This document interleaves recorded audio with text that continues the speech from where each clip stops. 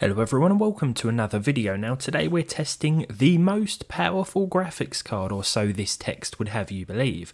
What is it then? A 4090? 7900 XTX? Of course not. What we have here is the 3GB 1060, and I'm pretty sure it's never been the most powerful graphics card even when new.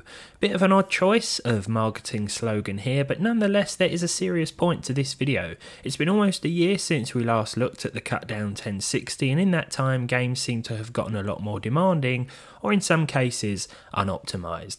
The ever decreasing price of one of these means that for older or less intensive titles it's really not a bad choice. We still have game ready driver support, and some of the most popular games out right now will run very well provided you manage your expectations. Let's see how it copes under some real pressure though. Cyberpunk is a couple of years old, but it still gets updates and is still pretty demanding. Surprisingly, we didn't need upscaling to enjoy it on the 1060 though at the low settings, with an average of over 40 FPS along with some respectable percentile figures. If we want to aim for 60, then we'll need the FSR balanced preset. Things look a little blurrier, but we did average 61, and once again the 3GB 1060 did better than I anticipated. Starfield is a bit of a mess performance wise. We couldn't even get 30 FPS at the low settings, and upscaling didn't help whether it was CAS or FSR 3. Dropping the native resolution didn't do much either, so we're probably running into a VRAM limitation here. Baldur's Gate 3 needs no upscaling to be enjoyable. This one runs at close to 60 FPS with 1080p low. A lot of the time it is about managing expectations with older cards like this. Enabling FSR 2.2 of course will mean a noticeable improvement, however, with increased 1 and 0.1% low figures too, making for a more consistent gameplay experience. Palworld up next. I do see the occasional stutter with this game regardless of hardware, but at 1080p low with TAA, 60 FPS wasn't a problem. The 0.1% low does leave a little to be desired, but all in all I was expecting worse, so not bad at all. Dragon's Dogma 2 up next with the lowest settings and the interlaced rendering mode, which seems to give us a few more frames on average. It's going to take more than a few frames however to make this playable, and unfortunately this wasn't helped with upscaling or by dropping the native res, just like in Starfield.